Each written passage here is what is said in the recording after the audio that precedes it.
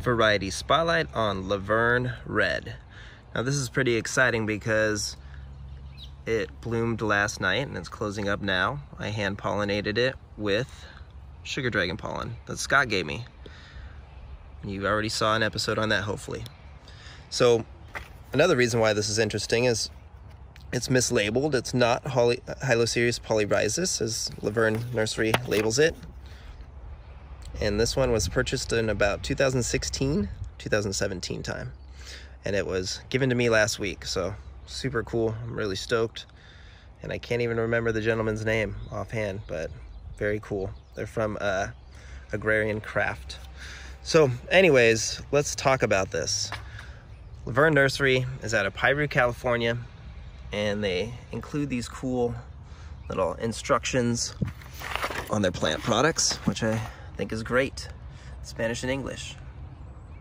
Now, we go to their website and they call this red flesh Hylocereus undatus, which is wrong. And as you saw, this is labeled as Hylocereus polyrhizis, but there's no redness on the flowers.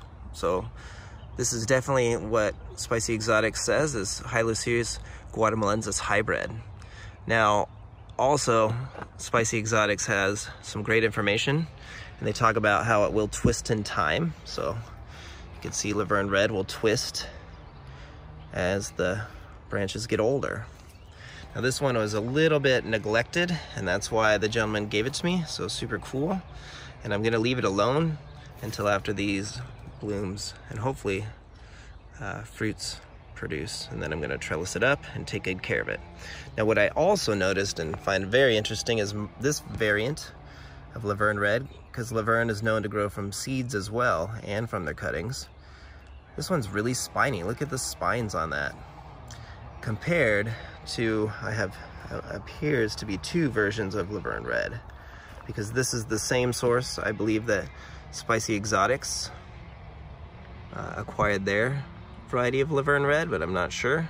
But notice this one has fewer spines, at least off of this cutting.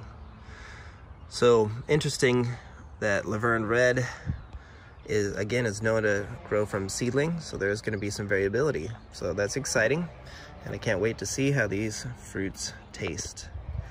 So I will not trellis these together. I think there's too much variability in Verne Red, so just be aware of that. Look at those spines again.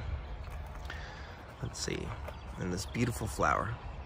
So again, this is definitely a Hylocereus guatemalensis hybrid, and it's stunning. Okay, there you go. Give us a like and a subscribe if you know anything about Verne Red. Hit us up in the comments and tell us what you know. I hope to visit this nursery in the future. Maybe they'll even let us do an episode. That'd be cool. All right, have a wonderful day. Take care.